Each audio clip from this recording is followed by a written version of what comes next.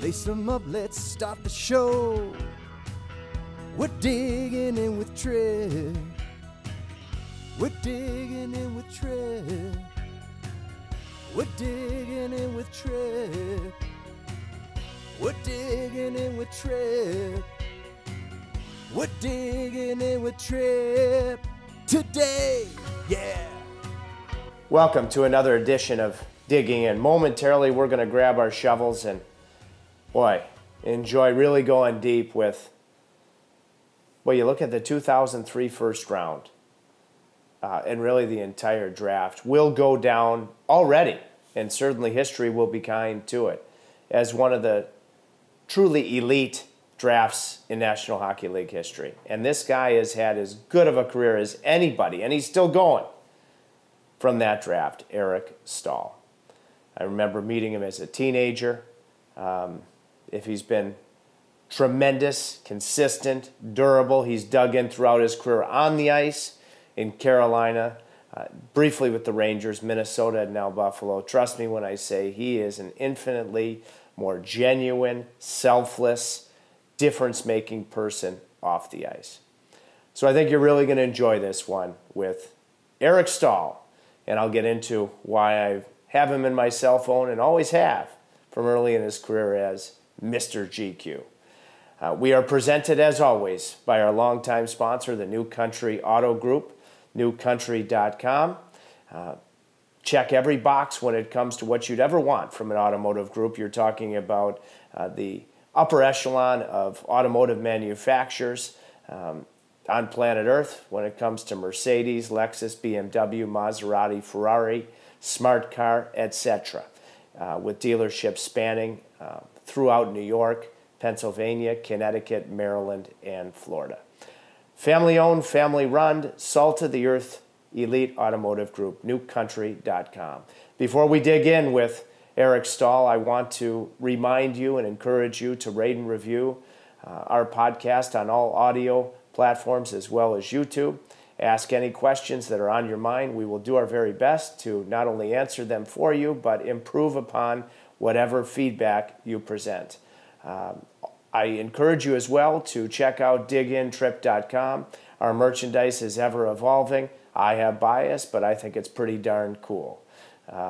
Whether it be hats, regulars, truckers, winter hats with or without balls, hoodies, the list goes on and on.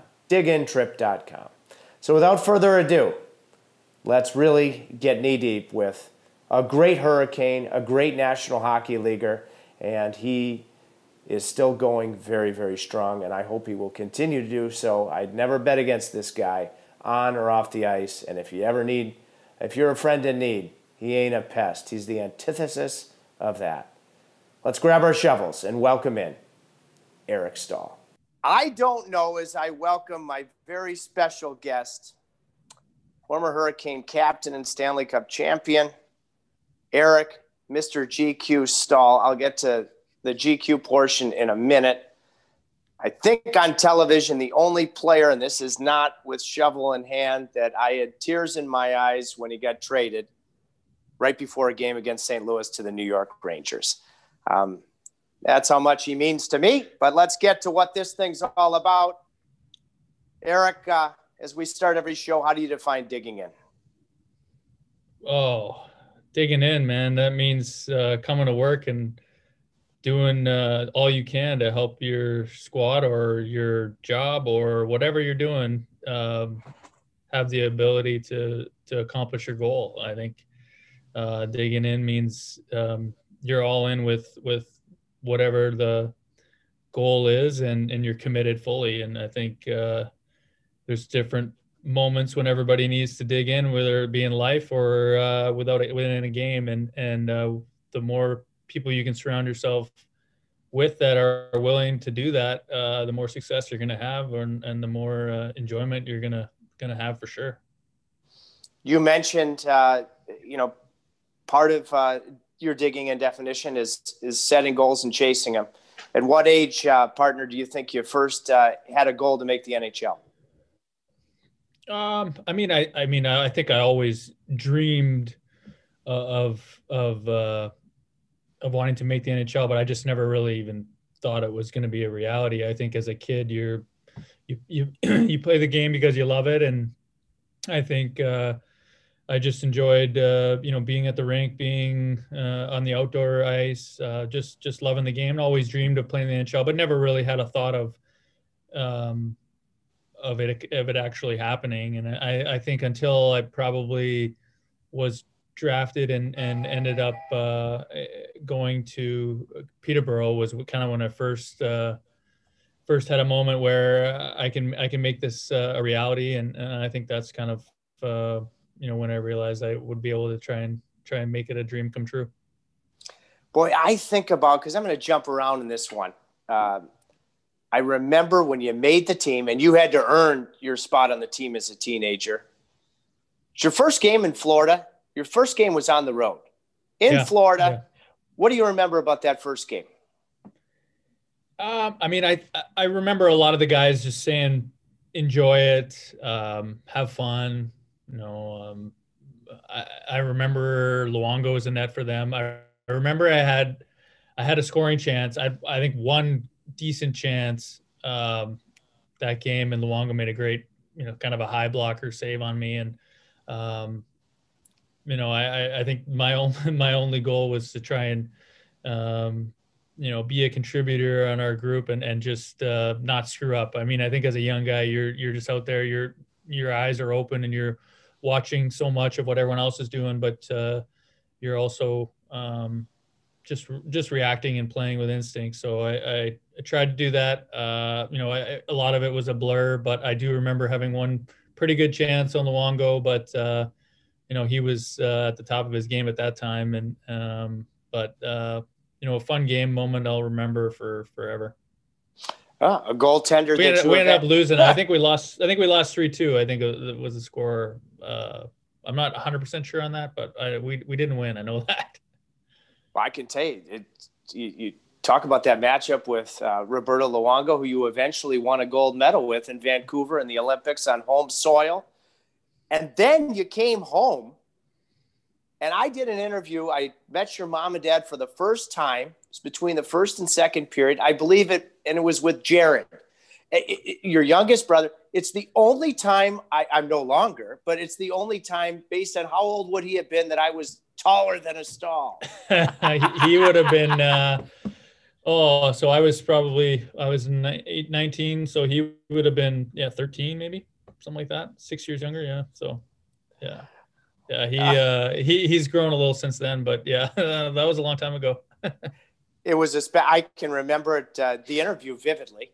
And speaking of Florida, one of your agents, longtime agents, is now an assistant general manager in Florida, Paul Jerry Maguire Krapelka. And this was early in your career, and he lived in Boston, and he wanted me to ask you this. I talked to him today. We were at a restaurant, you, Jerry Maguire Krapelka, Cam Ward, who he also represented with Bobby Orr and Rick Curran. And you looked at the menu. You were just getting acclimated with the restaurants around the league. I know where you're headed with this. And you looked at me, and you go, before they were rushing us to order a little bit, Italian restaurant. And you said, Trip, what are shit-take mushrooms? And and it's everything that's great and genuine and salt of the earth about, and mushrooms, shit-take or shiitake, come from the earth. So Paul Krapelka wanted me to ask you, because I told him we were digging in. Does Buffalo have good shit-take mushrooms? I haven't had the benefit of eating out at a restaurant yet because everything's closed, but I'm sure I could probably find a spot that probably has some good ones. I mean, you gotta remember, I was 18, 19 years old. I grew up, small town farming kid. And I mean, that's kind of the language that's used a little bit on a farm. That's what cows do. So, when I think I must've been at first glance, and you must've made me feel real comfortable being able to ask you that question. And obviously, Paul was the same. I was comfortable asking him things. So, I'll never forget that too. It was, it was pretty funny moment. I think you guys were both on the ground laughing, but, I wasn't worried about it. So I still on occasion enjoy a little bit of shiitake mushroom on a steak once in a while. Well, for whatever reason, we hit it off right from the get-go, and we had that trust. And before we get into the serious content, I want to now explain why you're in my cell phone, have been forever, as Mr. GQ. So you win the Stanley Cup, you lead the playoffs in scoring, you get over 100 points in the regular season. Remember, we were in Boston, we went to Florida, and GQ, the magazine, had asked you to do a spread. And, you know, again, from Thunder Bay, I mean, Tom Brady had just done something with, I think, holding on to donkeys. And I remember you said, Tripp, will you come with me? You know, because it was a little bit out of your comfort zone. What do you remember about that GQ shoot? It made enough of an impression on me. Since then, I call you Mr. GQ. It was one of those things that, you know, when they had asked me, you know, through my agent to do it, I was like hesitant, and I was like, you know, since when does GQ ever ask you to do something and you'd say no? So I was like, okay, I went along with it, and yeah, I needed some company. I needed someone to guide the way. So you were nice enough to come along. But man, was that an experience? That whole day, the photographer, the different photos. I mean, it put in perspective maybe some of those shoots that some of those people do, like the model shoots and all that. Like doing that day, like that guy had me. Yeah, I think I did hold a dog in a pool.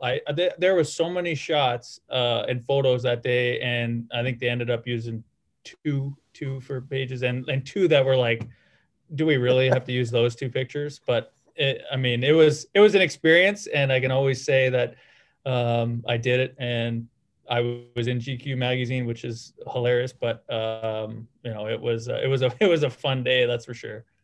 Well, I don't know. I think they might ask you for a return visit because you don't age. And now, for those watching on YouTube, you're letting you've never looked more Dutch. What's with this decision to let the blonde follicles really flow?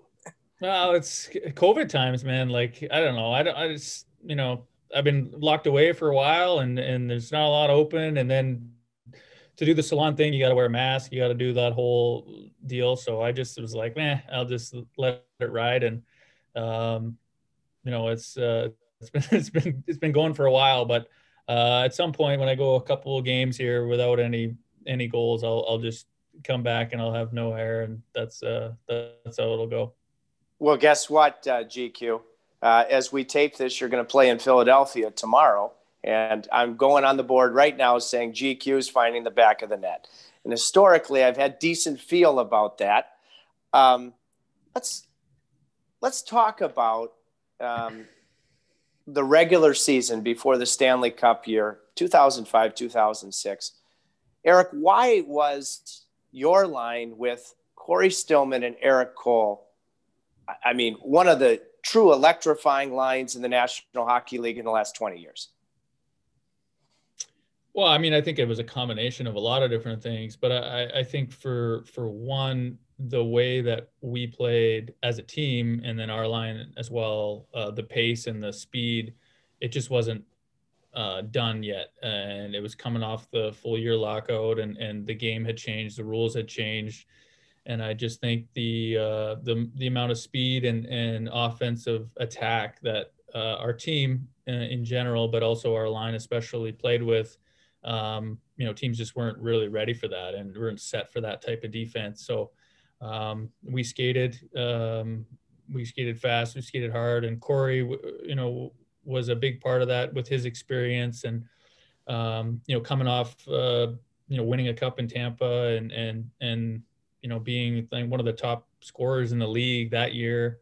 You know, it just kind of made, I think, it easier for Eric Cole and I. And they were just, you know, all power, all speed out of Colsey, and then great smarts and good plays out of Corey. And I kind of fit in with both. So it was, you know, definitely a fun line, one of the funner lines I've ever played on. But I think just coming out of that lockout and the new rules and the way that our team was playing, I think defenses just weren't kind of ready for that type of game yet. Boy, were you guys fun to watch. Dominating. One more question about Corey Stillman, because, well, he's getting a lot of mention. Paul Krapelka, and he represented him. Technically, it was Rick Curran, one of your agents, who handled Corey Stillman. But we were in Florida before a morning skate, and I was having breakfast with Paul, and he looks over at Stillman, doesn't know who he is, and he's got his Boston accent, and he goes, my real name, Emmett. He goes, "Hey, Emmett, who's the substitute school teacher?" It was Corey Stillman. I mean, he didn't, and now coaching in Arizona, he didn't look like a national leaguer. Why did he see the ice so well? Back-to-back Stanley Cup champion. He predicted you guys would win the cup. Game 1 in Tampa, banner raising, by the way. Why was he just an elite playmaker like he was and put his line mates in a position to play to their strengths? Yeah, well, I think that's what he did. I think he put whoever he played with to be at their strength, and I think that's what made him so good was his knowing on what he needed to do to help his line mates have success and be successful and be put in right spots. I think his natural instinct offensively was just in the right spots. Obviously, preferred to pass before shoot, but he could do both. And for me as a young guy then to play with someone like that, it just kind of I think opened up the game and opened up my mind offensively as well. And a fun guy to be around day in and day out. He always had a little growl most mornings, but it was always in good fun. And I enjoyed playing with Corey. He was a great player. And he had those white socks, before he put his gear on, before practice, he not necessarily style. He was going to be in GQ. I mean, he looked like AC Green playing for the Lakers.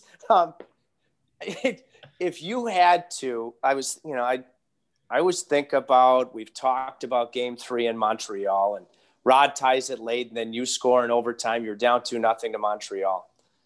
But you led the playoffs in scoring. If you had to think of one moment in any series, on the ice, in the locker room, between games, that you thought you as a group were at a crossroads and you had to dig in, what would it be? Well, I mean, I do think that Game 3 in Montreal was a pretty big crossroad dig in moment for our group. I just think that we had such a phenomenal year. We had such a fun year. We had such a year that nobody wanted it to end. And we knew if you let Game 3 slip away, it was going to be pretty difficult to be able to, come back, and especially, against a good Montreal team in their building. And so I think that moment for sure was a dig-in moment for all of us. It was like, we need this game. And obviously it was really, really tight, Roddy tying it up and then being able to get it done in the power play and overtime. I think from then just that momentum just completely shifted, and maybe it was still tight and it was still tough the rest of that series, but I think maybe we played a little more free and a little bit more our style. And, we just kind of kept going from there. The goal itself, on the power play, a tremendous gondola hanging over a television booth. John Forsman and I having the luxury of, I remember John saying, "It's a series now." Were you just firing it at the net there, right in the middle of the ice, up high? Did you see something, Cristobal Huet being the Montreal goaltender? Well, we had one of their forecheckers, I believe, lost his stick. So the puck, we had moved the puck around the top a couple times. I think we went through the seam once, and then it was kind of a quick pass by Hetty back to the top, and he kind of laid it a little bit in front of me to one time it, but I figured, I knew there was a good screen in front and a lot of bodies, so I was like, I'm gonna shoot this anyway. And I didn't exactly pick a corner, but I did want to elevate it, and fortunately it was right in the exact spot to miss everybody and get by him and in. So that was a fun one for sure, and in that building and at that time for our group and our team, it was a moment I'll never forget for sure. Colossal moment. The finals against Edmonton, a good Edmonton team, and my gosh, was Chris Pronger playing at an elite level. Either when they came back to make it 3-3 or any other point, a private moment with your team for you individually? Because I remember being with Corey Stoneman at one point in Edmonton saying, we got to get our stud going. And that was you. And you were outstanding in Edmonton in Game 4, the one game you needed to win in Edmonton. Is there one moment that jumps out at you as a turning point in the actual finals? I remember, I believe it was before Game 7, Roddy spoke to the team. And whenever Roddy talked, and he didn't talk a lot, but whenever he did, man, he was phenomenal. I mean, I know he's a head coach now, and he probably has to talk a lot more than he would or did as a captain, as a player. But he's one of those guys that knows the right thing to say. And I just remember, as a young guy, just it was one of those times where this moment can't pass us by without grabbing it and taking hold and knowing that this has got to be our destiny. And it was.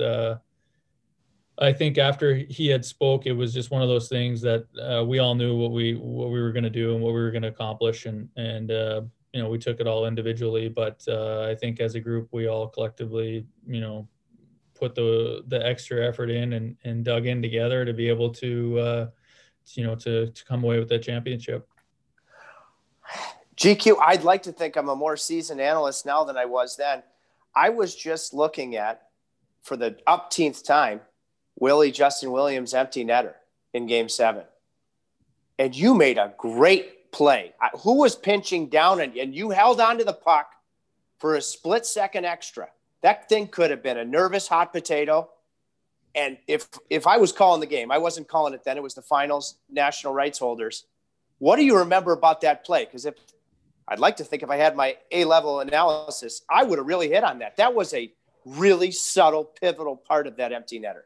Yeah, I mean, I think there was a couple of good plays. Actually, I think Brett Hedican made a really good play out of that moment too. I don't know if he ended up actually knocking. I think they're trying to get it down low, and I don't know if he knocked it out of the air or if he just picked it off. But he made a great play down low, and then he was able to get it up the boards to me. And then I had enough. I don't know. I guess at the time, confidence to make kind of a drag inside play instead of just shoveling it up the boards when. Sometimes when you're nervous or when you're not as confident, you do. But in that moment, I was able to pull it in, and I knew Willie was coming across. So able to find him and kind of ice it. I'll never forget that, him skating up the ice towards that empty net. And I think I was already celebrating before he had even actually shot it in the net. I was jumping up and down. But, great memories and great moment to be a part of. I want to move forward to, again, now we did get to call this game in New Jersey in 2009, first round. Yoni to Jussi, and, everybody thinks it's going to overtime. And one of your Olympic teammates as well in Vancouver, and Marty Brodeur. One would always say, this is your spot. This is Eric Staal's, this is his garden spot. Take us back when you were coming down less than a minute left on Marty Brodeur, what you felt, what you saw, how you delivered the goods. Well, I mean, that whole series, I can remember vividly. It was tough. There wasn't a lot of room. And I'm used to being able to come through the neutral zone with some speed and, carry the puck a little bit more. And that whole, for whatever reason, or not for whatever reason, because of how they played defensively, they're a tough team. There just wasn't a lot of room. And I remember that whole series, really having to grind for offense and grind for chances. And, once we tied it up, I remember jumping over the boards and saying to Rosie, I don't know how, I guess subconsciously maybe a little bit, but I said, let's just end this now. And we end up coming around the ice and then went D to D up to Chad. And I had a lot of speed coming through the neutral zone, and I hadn't really felt that much speed that whole series. And that, that freedom of no one kind of right on top of me. And I ended up picking the puck up and kind of came across the blue, and I had a lot more time and room than I had in pretty much that whole series. And I was able to put a good shot on Marty and, kind of stunned him and a pretty cool moment to be able to be a part of that with our group. Going from thinking you're going to be losing and the season being over to completely flip the script to moving on to the next round. So it was a fun goal for sure. Did you tell me, and fact check me if I'm wrong, GQ, that did that puck flutter on you a bit, or did you hit your location? Did you miss your location? And did you ever talk to Marty Brodeur about it? No, I hit my location on that one, but I've missed my location on Marty many a time, and that's usually the only way you score on him, because he's such a phenomenal puck reader and game reader when you play against Marty Brodeur, that he kind of knew where you were shooting before you even shot. So whenever I normally played against him, if I kind of missed my shot or put it where, put it somewhere else rather than where I wanted to, it had a better chance of going in with on Marty. But on that one, I know the D-man was kind of coming across, but I got everything on that shot and put it exactly where I wanted to put it. But their D-man might have got in the way of it a little bit. But the only mention he made to me about that was actually at the Olympics in Vancouver. I'll remember, he probably doesn't, but we were going into overtime or against the Americans in the finals, and we were like walking out on the ice, and he made a comment like, it was something like someone find a way to get this goal or get the job done, just like kind of like you did, Salty, like kind of one of those things, just remembering back on the goal against them in that series. So, but it kind of gave me a little extra jolt. Maybe that's what I needed. Obviously it wasn't me that ended up cashing in overtime, but I think that little comment was a good confidence boost for me. And, it was fun to be part of that team with a Hall of Famer guy like that. Classy moment for him, because he had lost his starting job to Luongo, en route to that gold medal game. And you were the X factor. Ken Hitchcock still talks about it against the Russians. All right. Bottom line is you don't even get there. You were so good against the Russians. But the goal in Game 7 against Jersey, I have to ask, because this is such a privilege that I have, having been the Hurricanes analyst for so long. And I have many weaknesses, but I do have an elephant-like memory. As soon as Jordan scored, your brother, in Game 7, same spot, same location on Braden Holtby to tie that game before Brock McGinn scored a couple overtimes later. Where were you? Did you immediately think about your goal? I don't remember where I actually was, but I do remember thinking about my goal and the fact that he's in a Hurricane sweater and scoring a goal, kind of exact same spot, exact same style. And then obviously, seeing some side-by-side videos of both of us shooting kind of the same type of shot, later the next day, I think, or next day or two after. But, fun to look back and remember on moments like that, and fun to watch, your brother kind of succeed and be important in those types of moments too. Let's stick with your brothers, because family is everything with a capital E for you. So let's start age-wise. You're the oldest. Let's start with Mark. Tell me how and why, or what defines Mark when adversity has hit him and digging in. How has Mark dug in an inspirational way for you as a brother? Oh, well, I mean, he's had a few different moments for sure of having to dig in career-wise. One for me, the first time would be me involved with it. We played against each other on a regular basis.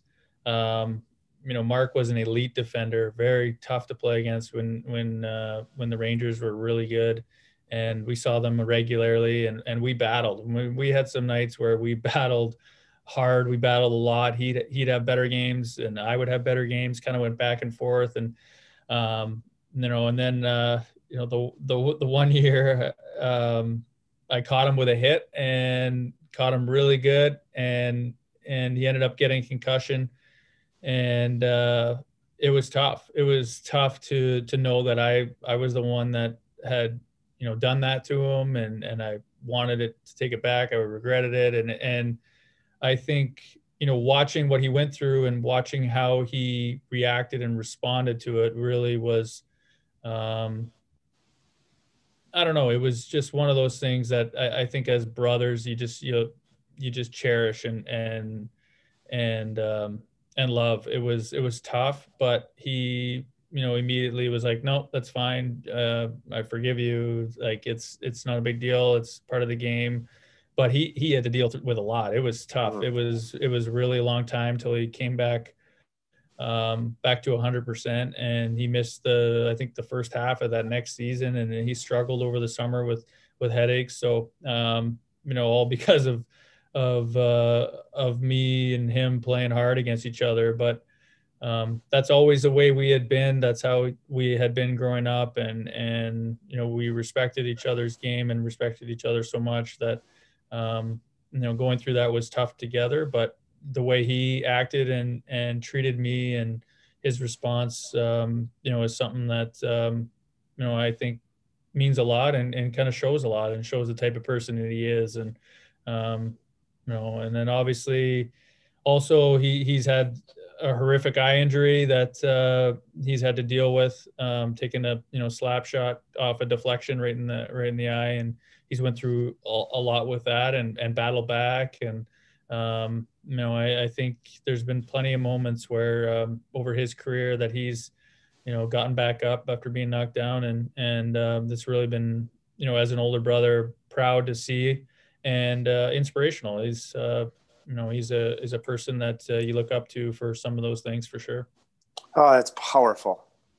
You know, and as you know, Mark and Jordan were on Digging In right before the Hurricanes and the Rangers teed off in the bubble, and they talked about his eye injury. And you were with Jordan as Hurricane teammates when you found out about it. I believe it was might have even been Ron Francis who told you were with Jordan. Jordan, same question to you about Jordan. Oh, well, Jordan, well, he's had a couple tough injuries that he's really had to dig into to get himself back as well. And one was with the Hurricanes when he broke his leg in preseason. I think we were super excited for the year to start. He was going to be a big part of our season. And you know, it's such an unfortunate thing when you see him go down in a preseason game, and it's as bad as it was. You know, it was really, really tough to see. And I just couldn't. I remember going into the dressing room, you know, after he had broke his leg, and he got himself off the ice, and he was taking his legs dangling, and he's taking all his gear off, and he didn't even flinch with like I'd have been like laying on the ice. I'd been like curled up, like I'd have been done, but he was just like, you know, gritting his teeth, and you could tell he was in so much pain, but like you couldn't even tell at all. And it was amazing to me. But he got it all fixed up, and then he ended up coming back halfway through the season. But by that time, I think we were in a dogfight. It was really tough for him to kind of catch the 40 game into the season movement, and it was difficult. But you know, that time watching him, you know, come back from that was huge.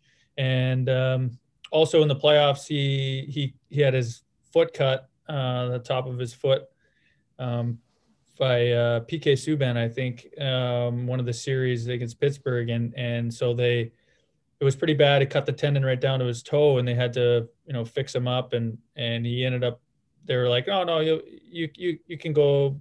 They did surgery, wrapped him, and they said you should be able to play. It won't wreck again. So he played the next game, and of course that was not the case, and it wrecked again, and then he ended up having to have surgery again, and then he ended up with an infection. So he was grinding. I think I don't even know how many surgeries he had on that foot, but it was a lot. And, watching him go through that was tough, but, seeing him on the other side and how much, he kept it together was impressive. And, but those are, parts of, playing the game for as long as we have. And I've been fortunate to be able to do this with alongside or against in this job kind of with those two guys. And they've meant a lot to me and made a big impact on my career as well. Your youngest brother, Jared, certainly a finalist, I would say, with Mark, as being the funniest in the family. I will never forget having the ability to call a game, and unfortunately Mark was hurt. It was against the Rangers, where all three of you and Jordan and Jared, started on the line as Hurricanes. He's now doing a terrific job coaching in Orlando. Same question about Jared. Well, I mean, I think for Jared, to me as the oldest brother and making, first making, to junior hockey, then making it to the NHL, then having success, winning a Stanley Cup, all those things early in my career. Jared was, the youngest of four of us. And I just think the amount of pressure and the amount of attention and eyes that got put on him was probably unfairly. And that can be difficult, but I've never met anybody that has handled it, as well as he has. Just always a great spirit, always a guy that you want to be around. He's always in a mood that builds you up. And, those are infectious type people. And he's dealt with a lot of ups and downs throughout his, playing career. And then now obviously he's getting into coaching, but I'd never heard a teammate that he's had over his time that did not like playing with Jared Staal. He was one of those guys that you love to have in your dressing room and you love to be around. A real true glue guy, as you could say. And he's obviously now staying in the game, loving coaching, and it's going to be fun to see him kind of develop in that role because he's got a great mind for the game. He sees the ice. He's smart, and if he puts the work in, I'm sure he'll continue to move up the ranks in that field. Absolutely. Whether it be hockey or another sport, with the achievement, class, never losing your roots, genuine salt of the earth nature. Eric, is there another couple of brothers that have made it either in hockey or another major sport that you look at and you say, wow, I like those guys? And if yes, why? Well, I mean, I think the Manning brothers, I respect those two guys. I mean, I think both phenomenal players, both, champs, both won Super Bowls, but I just think the way they conducted themselves, the way they, spoke to the media, the way that they carry themselves. I mean, I don't know either of them personally, but I think just, watching them from afar and knowing that they, had each other. Obviously their dad played as well, but, a lot of respect for those two brothers and those are guys that, I thought were tremendous for the sport and just carried themselves the right way. And I think that's, kind of how, I want to be. And I know my brothers as well want to be is, carry yourself in the right way, be respectful, be a great teammate. And usually if that's the case, good things follow. And for us, careers are going by fast, but we've had a ton of great things that have happened, and hopefully, some more to follow to finish up. Absolutely. And the class, like the Mannings, has been steady and constant and unwavering. I remember, I think it was a practice day, might have been a morning skate. Beautiful hotel in Vancouver called the Pan Pacific. I mean, you won't have a better view outside the hotel, and we were waiting for the bus. and your contract was coming up, either that year or concluding the next year. And I turned to you, I said, GQ, Eric, I really want to be your analyst for your entire career. I want you to be a guy that, began with the Hurricanes, ended with the Hurricanes. And I know how badly you wanted that so badly. How difficult was that? And I was just talking to Jordan before we started taping.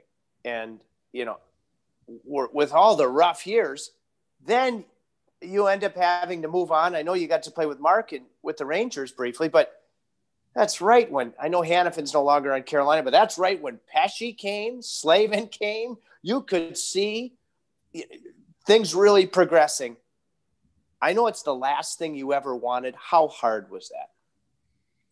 Oh, it was really hard. Probably harder than well, I don't even know if I could say it's harder than I thought, but it was really hard because as a player and as how I've always been was, you're in a place and that's where you are, and you don't obviously that's pretty naive to think like that. Professional sports is a lot different, but as a kid growing up in a small town, you end up on a team and they want you and you want them, and you're all in, you're invested, and that's how I was. That's my mindset every day was trying to be successful with the Hurricanes and have them find success, and that's all I thought about every day. And so when that time came to end, it was difficult, and obviously for not just hockey reasons but relationship reasons. There's so many people that become so close to you and so important to you that to know that you're moving on and you're only going to kind of see them in passing, it was tough. And I was pretty emotional. I remember leaving the arena that day of the trade, and it was really hard, but it was one of those things where you continue to move on and you take it step by step, day by day. And they've obviously turned the corner since I've moved on, and they're in a good spot now, which makes me happy because there's obviously a lot of that organization, that team holds definitely a piece of my heart for sure. Well, and down the road, because you still have plenty of gas in the tank, they'll be in a much better spot when number 12's hanging in the rafters. I want to, as I was thinking about this, it's January 20th, 2010. And it was a game in Atlanta, and you became the captain. Rod became the alternate captain. And rightfully so. We always, asked, boy, this had to be tough for a Stanley Cup winning captain and an amazing human being like you and Rod. I remember interviewing you on the bench, and you scored a hat trick in your first game as captain, but never had a chance to ask you, how hard was that for you? Because it wasn't one of these things that happens between seasons with not only your respect, but your friendship with Rod. What was that like?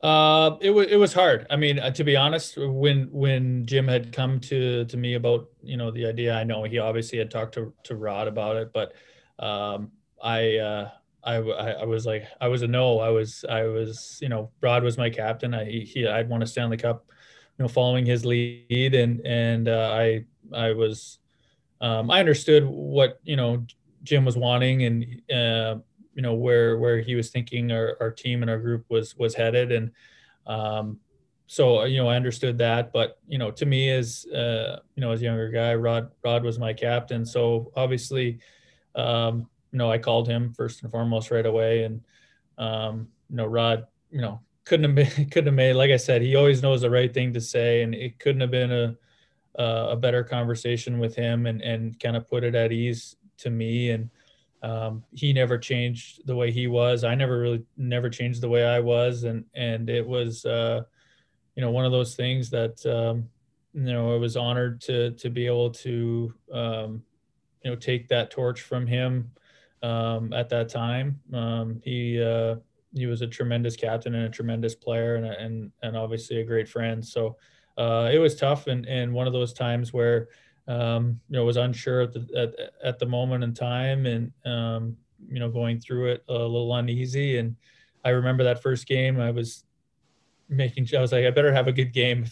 my first game, and I was lucky to be able to get a few in, like you said, that night. So that helped things. But I'm just, with that type of move and transition, you need to have that leadership and those qualities that Rod has to be able to make it smooth and comfortable, and he did that for me, and forever grateful for sure. Very well said. Okay, so after the trade, you go to the Rangers. Things don't go the way that you and your teammate at that point, Mark, hoped they would. You've always had your shovel in hand. I know it as an unconditional friend. You're always there. But not to be repetitive, but you dug in. You had your shovel up in Thunder Bay after that season with New York. It's remarkable. Everybody, Eric Staal, is he done?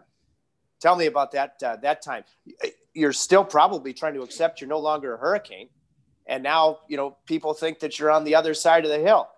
This is fork in the road time. You always choose the right fork. Tell me about it.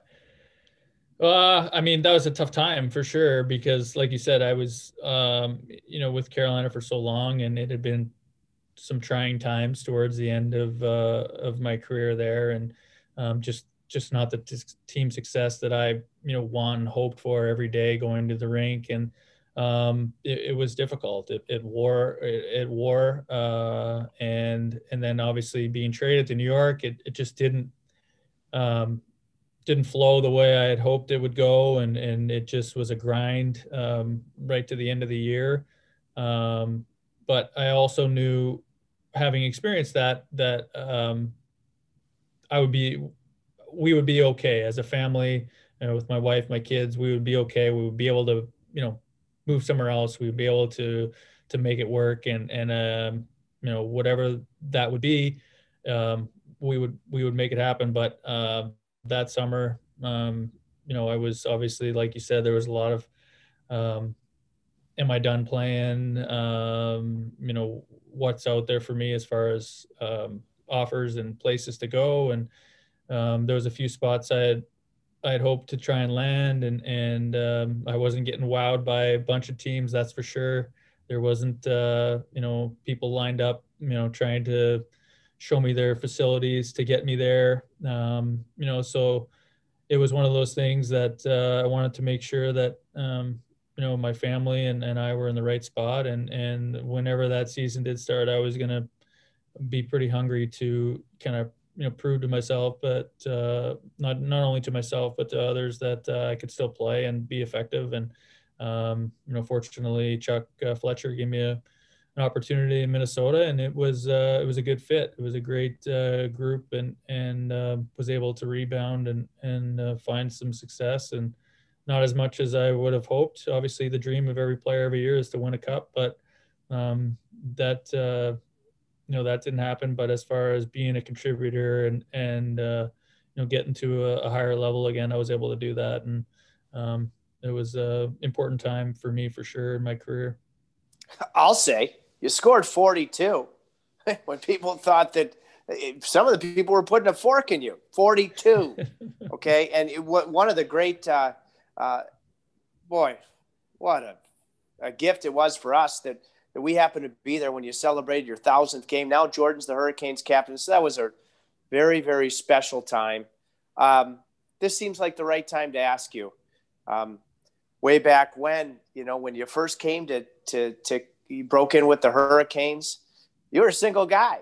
And then you were at a restaurant called Montana's, and you met this wonderful woman named Tanya Vandenbroek.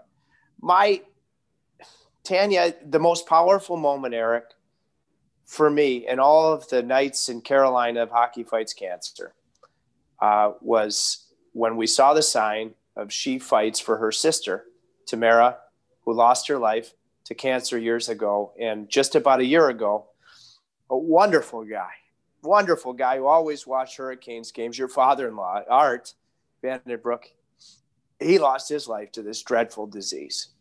Tell me about how your beautiful wife and the father, or the mother of your boys, how she digs in the most. Oh, I could talk about her and her family for an extended amount of time. They have been through so much as a family, and their commitment to each other and their commitment to family and to their faith has really been such an inspiration to me. My wife has been through so many ups and downs over her lifetime, and always is back on her feet. It's amazing to me, the way that she deals with difficult situations, and how she comes out on the other side, and is always worrying about someone else, or caring for someone else, or remembering to be able to send flowers for someone else when in the midst of all this she's dealing with so much grief herself. And it was so many tough moments. Cancer is a horrible disease, and one of those things you don't ever want anybody to have to deal with. And for her and her mom and her sister, they've had to deal with it twice, and no one should ever have to do that. And to see them today now, still the way they carry themselves, and their faith, and their ability to be examples and shining lights is such an impressive thing, and someone, people that love being around and care so much for, and it just I know that they were put in my life for a reason, and I thank God every day for Tanya and for my mother-in-law and that family, for sure, because they mean so much, and they're so important in my life. You are as special of a couple as I know. I guess now I know why, because you got married at 10 o'clock in the morning and you didn't start the reception till 6. And, and Mike the Robe Commodore dug in a few months ago, because all your teammates, Ladd, Colsey, and Wardo, they're all coming into the Valhalla, the Timbers or whatever sports bar, and they don't want to booze in front of the general manager. And I'm sitting with your memory is phenomenal that you can even remember the name of the restaurant. Yeah. I've been married for 14 years. That's amazing. It's great. So they're all going around the corner because it's noon. You're not starting the reception till 6. And the Robe Commodore shows up hot. He comes in hot, and he orders 2 Bud Lights each, or Coors Lights, whatever Jimmy liked, and a round of Southern Comfort shots. And Jimmy loved it. Ricardo Curran, one of your agents, was there. Paul Krapelka, Jerry Maguire, John Adams. And we were lit by the time the reception happened. Anyways. It was a fun night. And people were loose and driving that night. It was a great experience, and a night of memories for Teddy and I we won't forget. That's for sure. Speaking of Thunder Bay, trying to remember what year you started it with your brothers, the Staal Foundation, and you have done tremendous, significant, life-changing work. What part of your foundation are you most proud of so far? Well, I think, initially for all of us, the dream is to make the NHL and to be, a player consistently there every year. And then once we were able to do that, it was, try and find an avenue to be able to give back, and try and find something that we can all do together. And so, obviously through tragedy of my sister-in-law, we felt, doing a charity that involved, children and families that deal with cancer, that we would focus our efforts in raising money for that. And especially in a small town and small community of Thunder Bay, there's not a lot of help in some of those areas within the hospital and some of the children's facilities there. So, we kind of as family together, we started the Staal Family Foundation, and we were initially able to partner with the Mackenzie Tour, a Canadian tour event, and for 5 years they'd come to town, and we'd be the title sponsor, and kind of run the gamut for the whole week with different events and different things to be able to raise money for the local charities there. And it was a great event. We had guys coming in from out of town to help us out, and local guys. And it's just one of those things that, when it's all said and done, it's a cool thing to have this, I guess this foundation, this thing together as a family, that we're able to, now have, funds in there to be able to give back year after year, and be impactful for different organizations and different charities that need it. And it's been fun to be able to do it together, and it's something that we're very proud of, for sure. You've made a profound difference, and you'll continue to do so. One of the guys, and he typically doesn't travel, this is how much he loves your family, Bobby Orr. He's come up for the events. Tell the truth, GQ. So I can, right next to where I'm taping right now, during the 2009 second round against Boston, I still have the voicemails saved. So he'd call me and he'd say, as a former Bruin, but he's got his guys on Carolina, including you. He's like, boy, the guys dug in last night, Trace. Boy, did they ever compete. And then I didn't answer, so then he calls me 10 minutes later. I still have the message. He said, where are you, Trace? You must be on the can or something. Anyway, tell the truth. Has Bobby ever called you and said, Eric, I watched the game last night. Boy, did you ever dig in. I don't know if he's ever used those exact words, but he's called me man. He watches a lot of games. He watches a lot of hockey, and such an unreal guy, and such a luck. I'm so lucky to be able to have went through my career to this point, having someone like that influential in my life, and not only me, but my whole family, my brothers, my parents, my wife, my kids.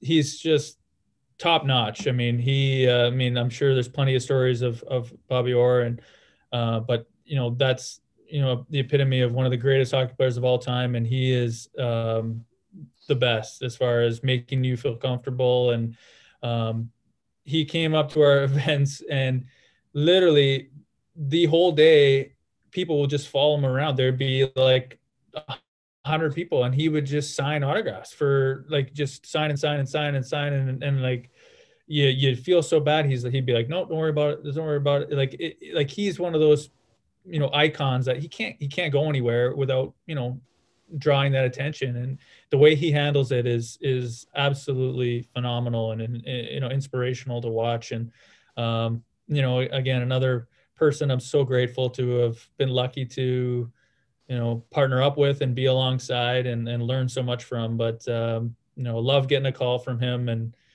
still calls me on my birthday even this many years later. So it's super cool, and love the guy. He's a super person, and nothing but great stories about Bobby. Oh, that's great stuff. He must have to ice his right hand down after all those signatures, the way I did between your wedding and the reception. Kevin Adams was one of your alternate captains when you won the Stanley Cup in Carolina. I know how comfortable and boy, how well liked you were in Minnesota. I don't think he anticipated going to Buffalo. That's for sure. Can you speak to your relationship and friendship with Kevin for a long time? Of course, the GM of the Sabres now, and how that factored into now the fact that you're trying to impact the type of progression and culture change and taking the Sabres to the next level. Yeah, I mean, Kevin was phenomenal to me as a young player. I remember, when you're a young kid on a team, you're, always, impacted by different people. And he was one of those guys that, invited me to his house to, for him and Stacy to cook a home cooked meal for me, instead of eating out every night. And they did that on a number of occasions. I think one year I spent Christmas, at their house, and I remember their daughter Emmy opening presents and just hanging out. And I'm pretty sure Stacy got me a gift. I can't exactly remember what it was, but like, one of those things, like, you don't need to do that, but they did.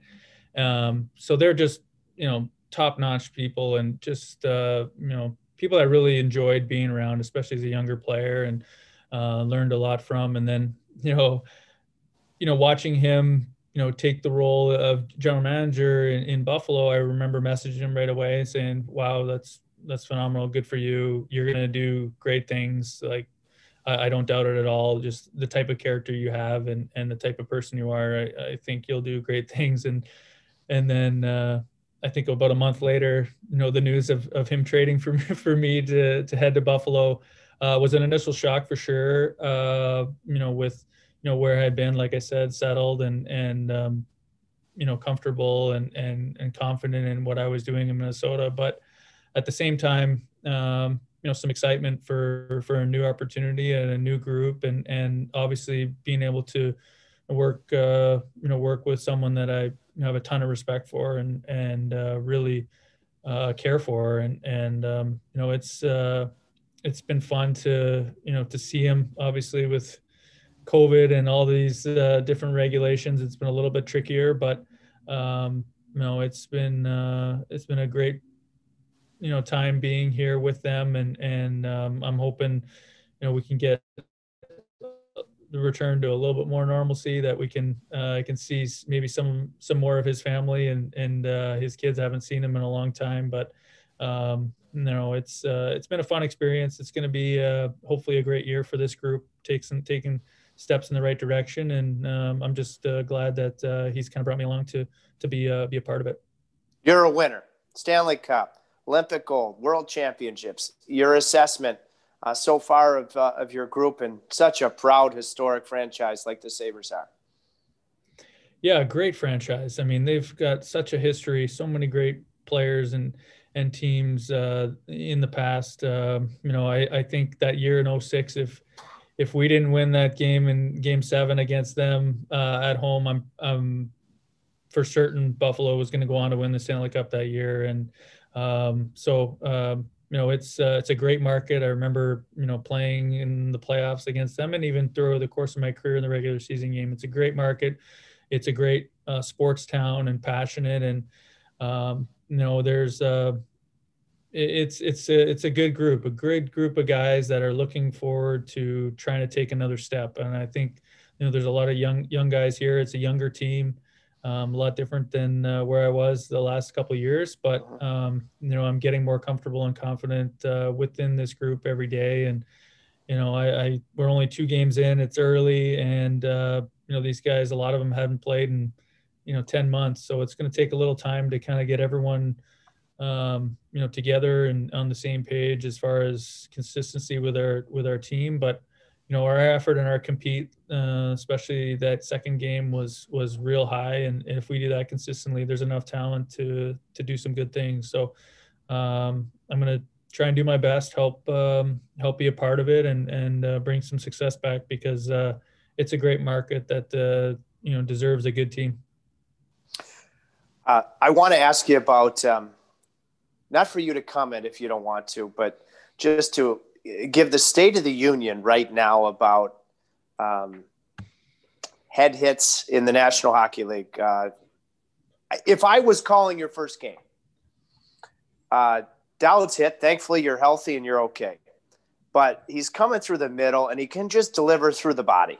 Okay, you don't need to elevate. Now, I was a goaltender, not much at one. I backed up one game in the league. But the game moves so fast. I talked to Jordan about this. It looked to me like he could finish through the body.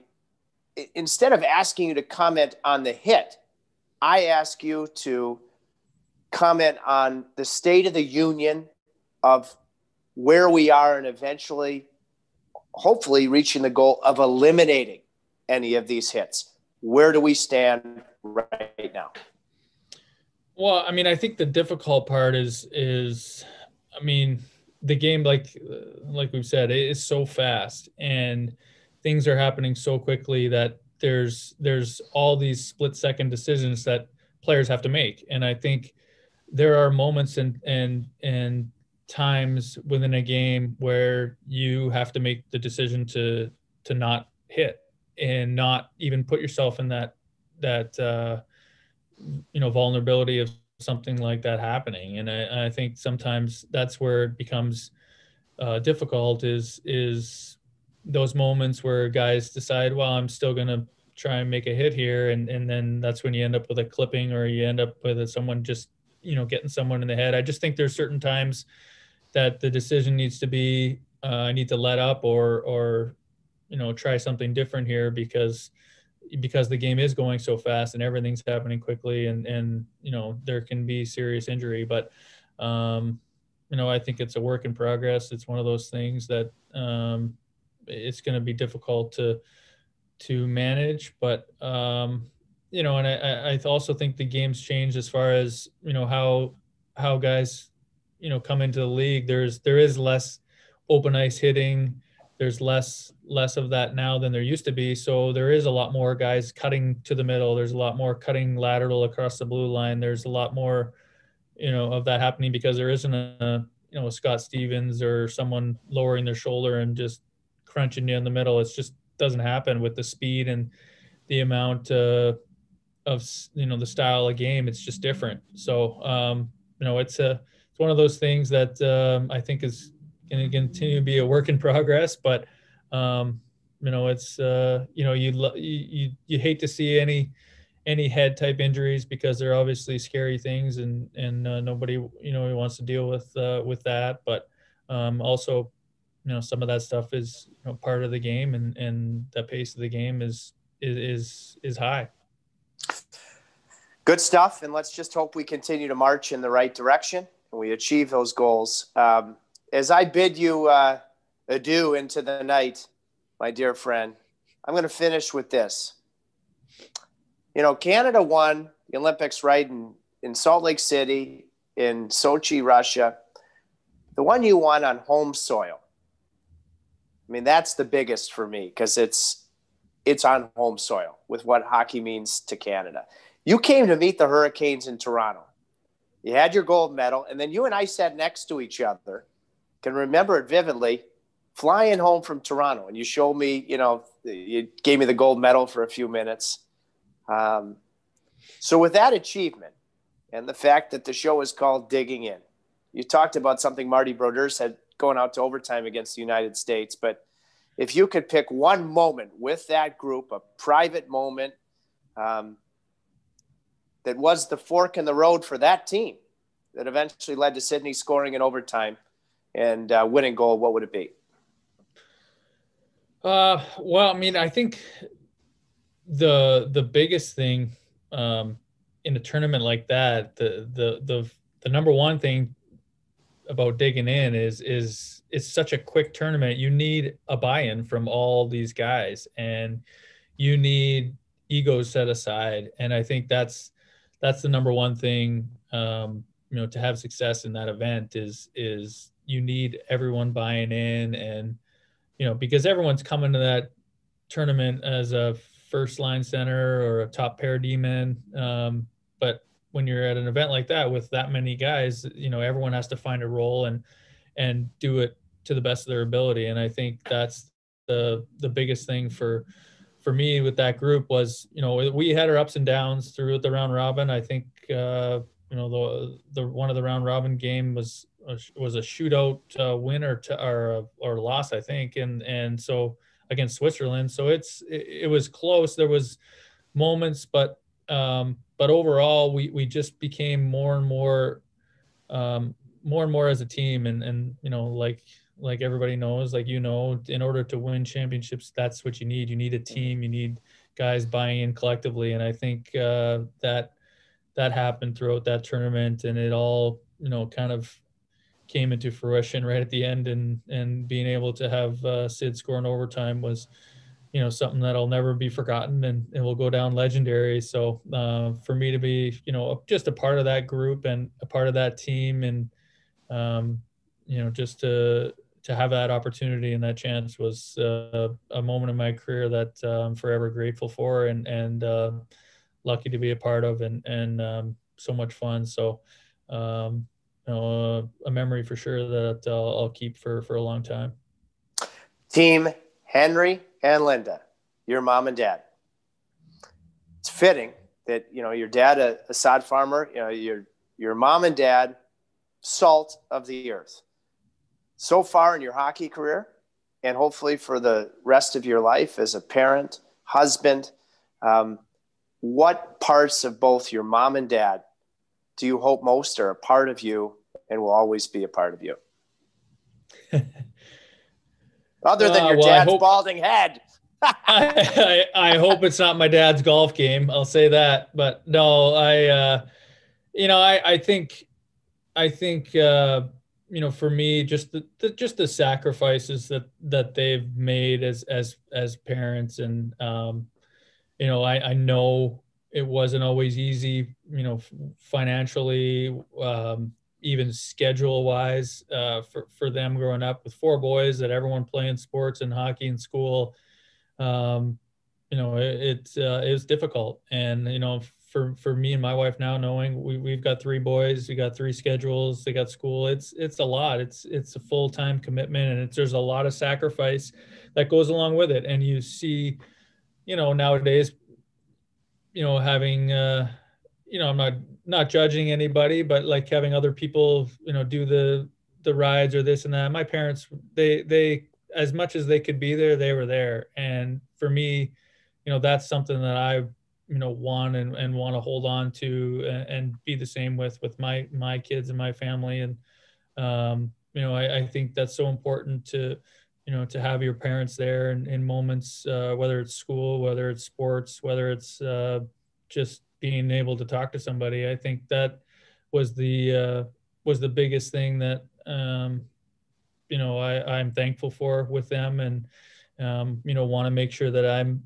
continuing on with my kids and my family. It was that sacrifice and that willingness to be there for my kids and the way they were for us. So, no, it's been a fun journey, over our time and being able to do what I do now for a living and watch them, watch from afar. It's been pretty cool, but, I know there was a ton of sacrifice, by them to help get me and then obviously my brothers to this point in our lives.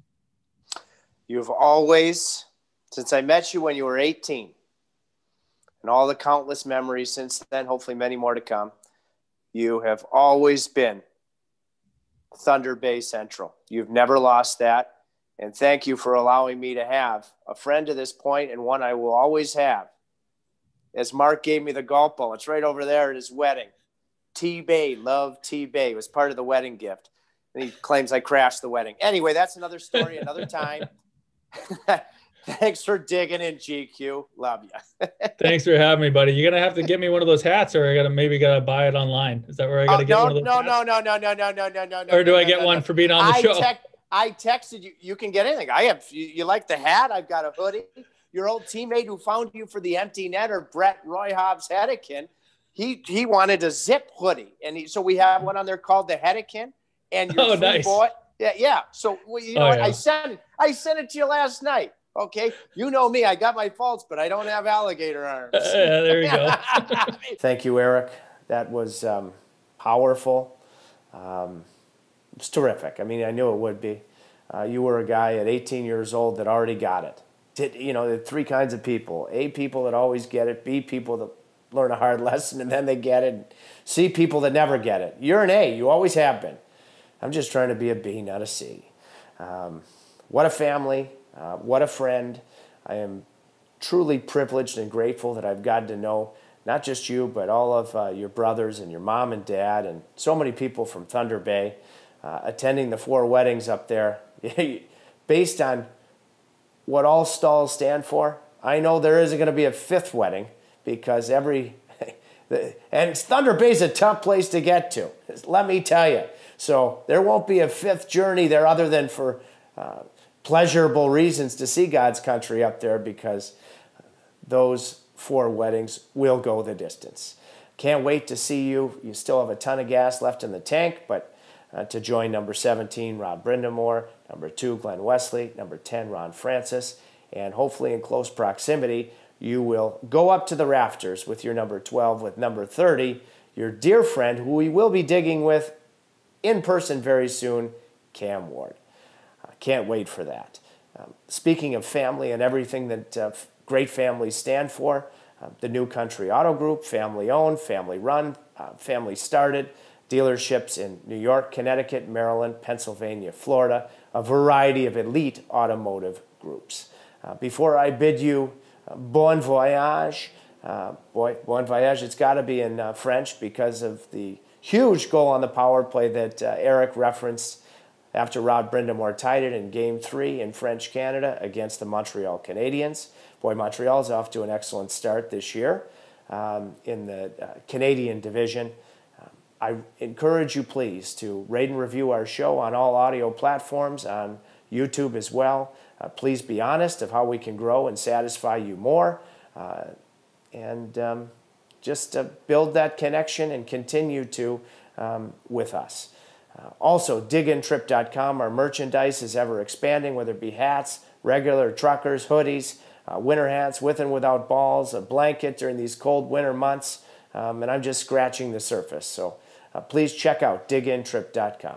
Until the very next time, I ask you to remain safe in these COVID times. Continue to enjoy this wonderful early National Hockey League season.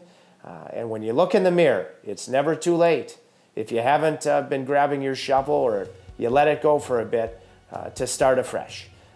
So let's all dig in. Until the next time I join you for another episode of the podcast. We'll talk to you, and we'll see you soon. We're digging in with Trip today, yeah. Today, yeah. Today, yeah. Today,